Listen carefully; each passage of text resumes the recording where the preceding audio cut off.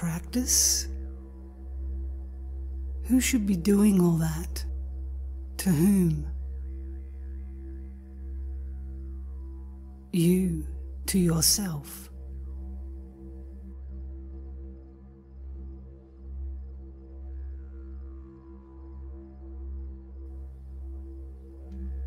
I have looked for myself for years and have found no trace of anything but an object. Why was that? The question is the same. Who is looking for what? And the answer? That which I was looking for was this which was looking.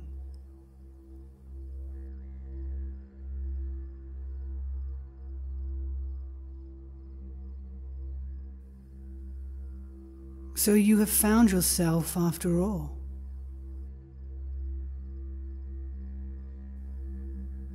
Never. How so? There was no thing to be found. The sought was the searcher, and the searcher was the sought, and nothing of the kind existed as an object.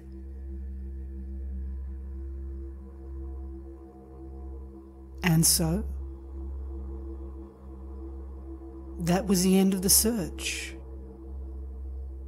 There was nothing further to look for, nor need for any looking.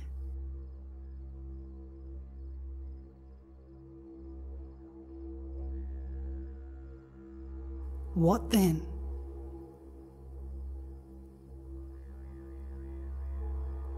That is the answer to all questions.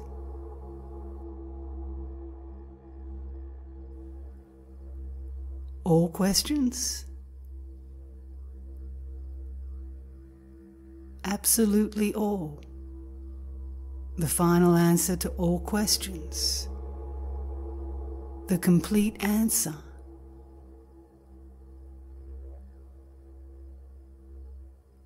I do not understand. It cannot be understood.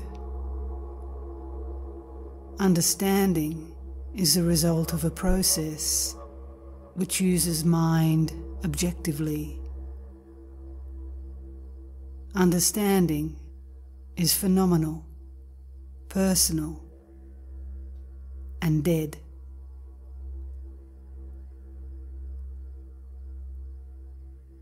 Then one should not try to understand?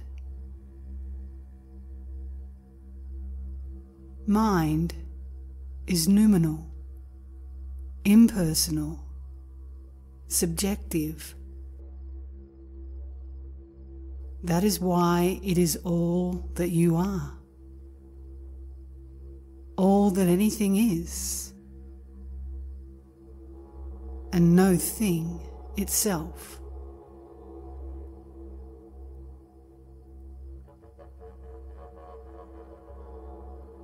I am just that? No, you are neither that nor this. One just is, and doesn't know it.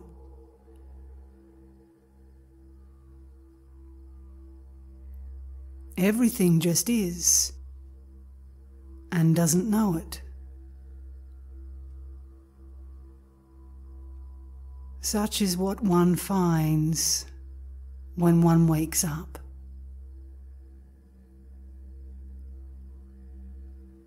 Ask the awakened.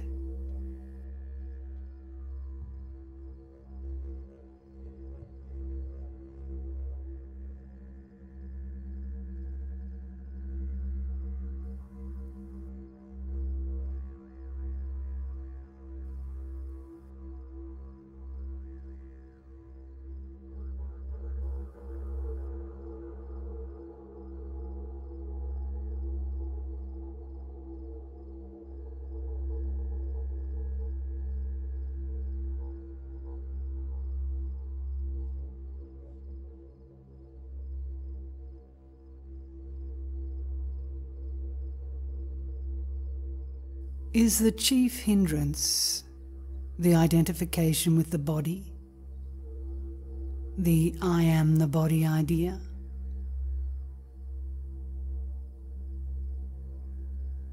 Any identification with any object is an absolute hindrance, because I am totally devoid of objectivity or any trace element thereof.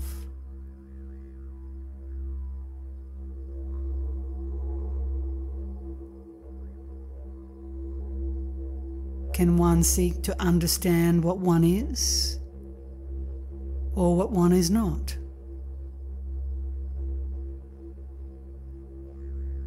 I can only know what I am not. What I am is unknowable, for I am it.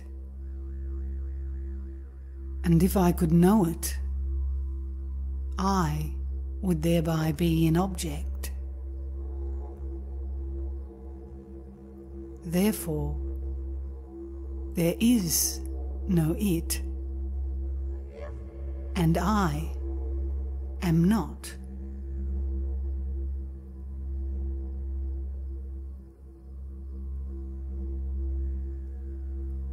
You are, and you are not.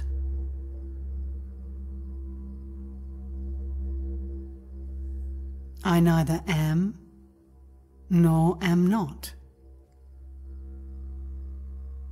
There is no I.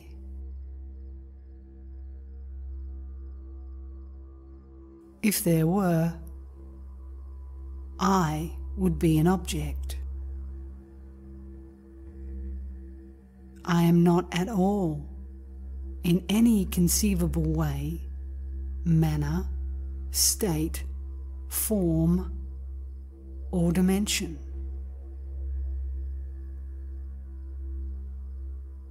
For the same reason, there is no such thing as reality, truth, absolute, self, consciousness, mind, Dharmakaya, or any other concept whatever.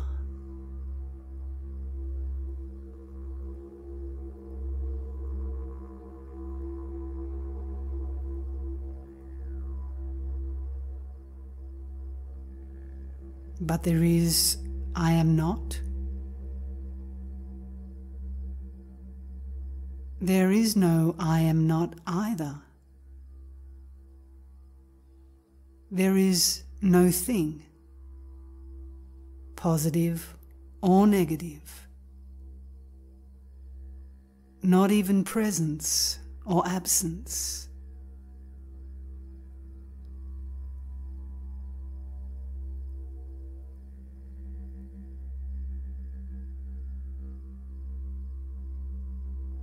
Every sentient being is I, and so can know this,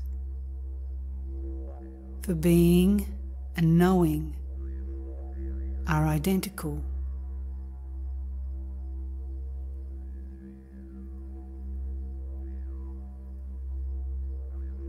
But there is no being or knowing. There is no thing, nothing being or known. All I can be or know is that, no thing.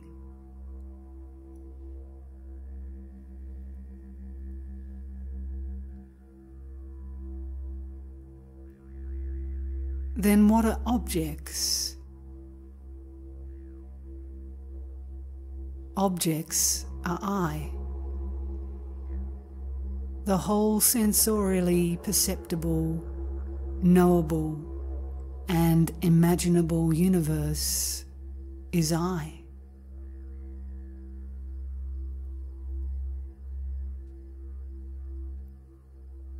So you are the universe? Not at all. The universe is I.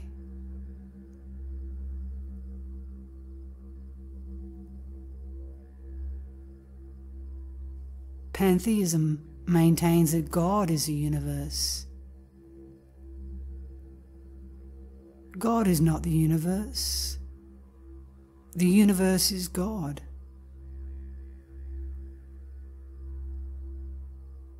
What is the difference? In physics, none. In metaphysics, absolute difference. The difference between subject and object.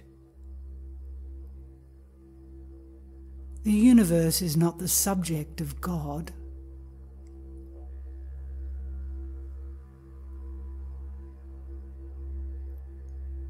Then the universe is both God and you? Certainly not.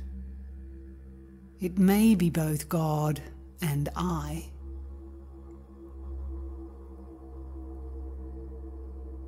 So you are God?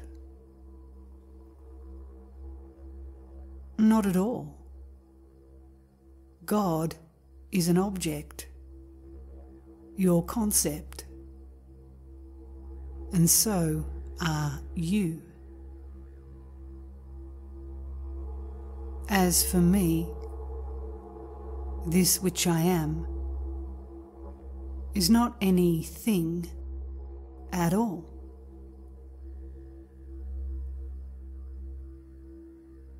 Then nor is God. Every concept is a thing, but as such is not. Neither God nor I is as an object.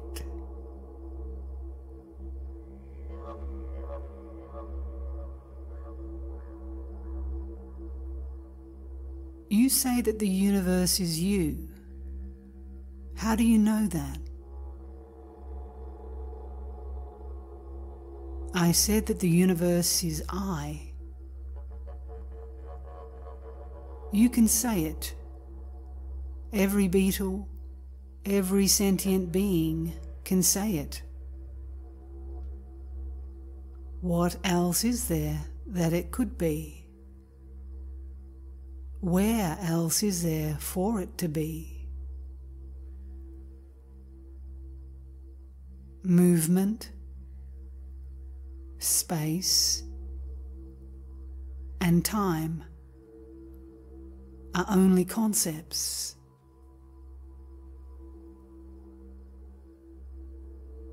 There can only be I, and I am not, no matter who says it.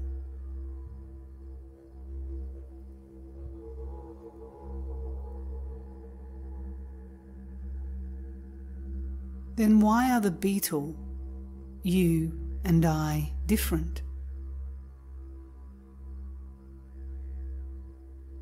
We are not different.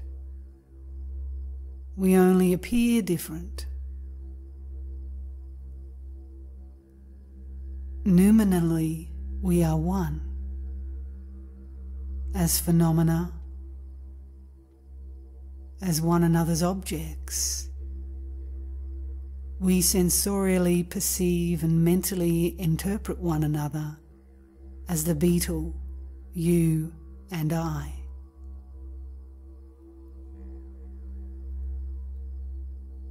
But as what we are not.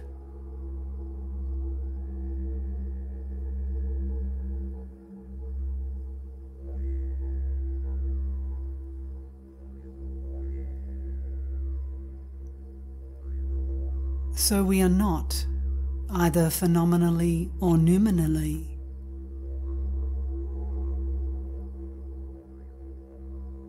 Phenomenally, we are not as entities.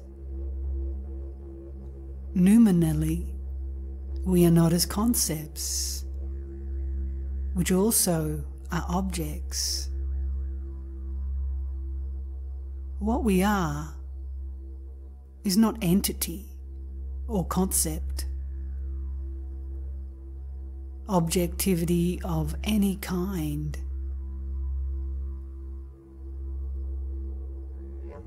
Therefore, we cannot either think or say that we are anything, for that is what we are not.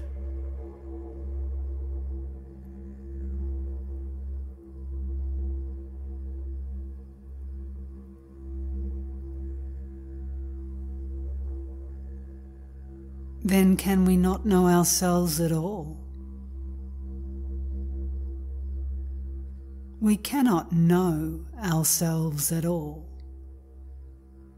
for we are not anything to be known. We can only be ourselves, ourselves being what we are.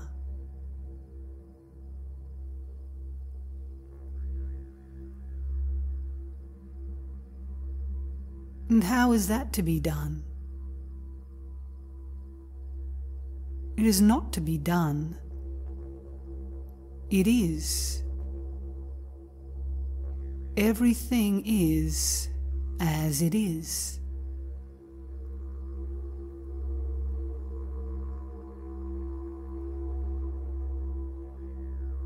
Is there any authority for that?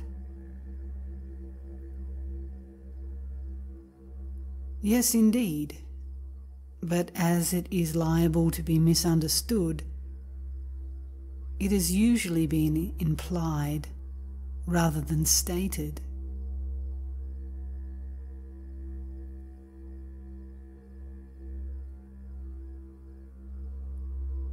Then, regarding ourselves as something is the hindrance. That alone is bondage.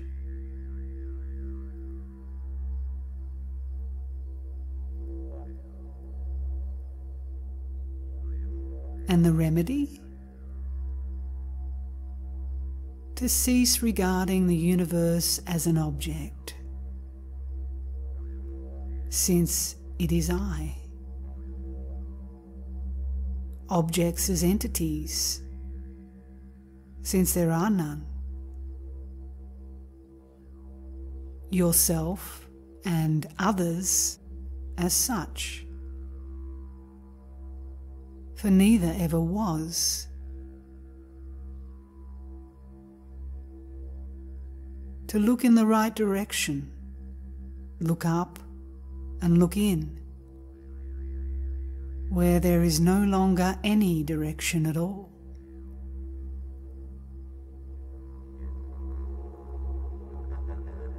Where no longer is there anything to be measured from any where, nor any looking.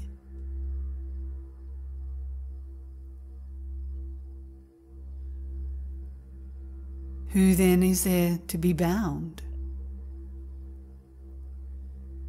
To what then could there be any binding?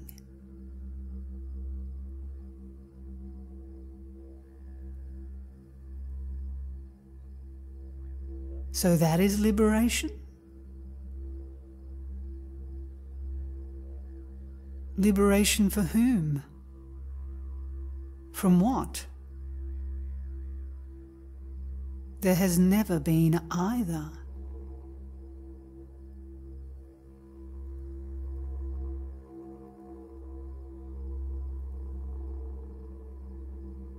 And then you see that. It is as it is. That is all you can say. And they are Maharshi's words.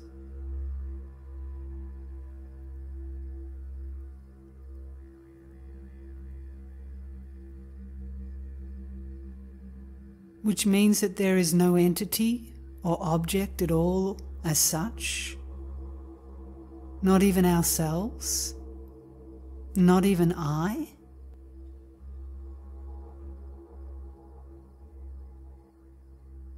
Not even not I?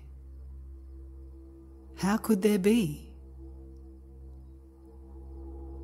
Think, man, think. Does not thought unite with intuition in this ultimate insight? How could there be?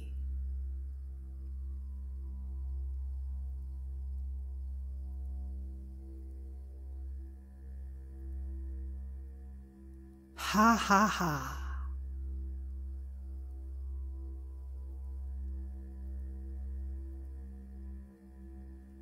That is the answer which dualistic language cannot give, which can only be apperceived noumenally, that is, by intuitive apprehension. Heartily I agree. Ha ha ha ha ha.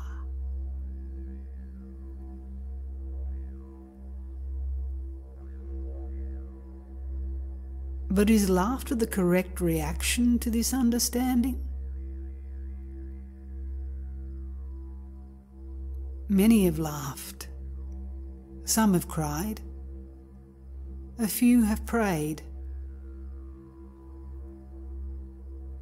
Bodhidharma told the emperor that there was no doctrine and nothing holy about it. But the emperor was too earnest a man even to understand.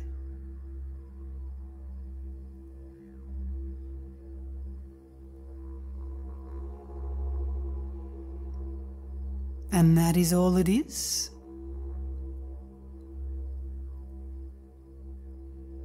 One monk is reported as having said that too.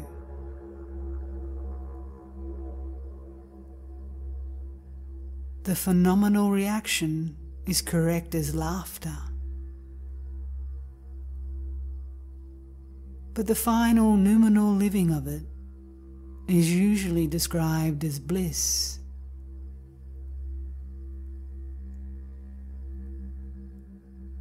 And it expresses itself as universal benediction.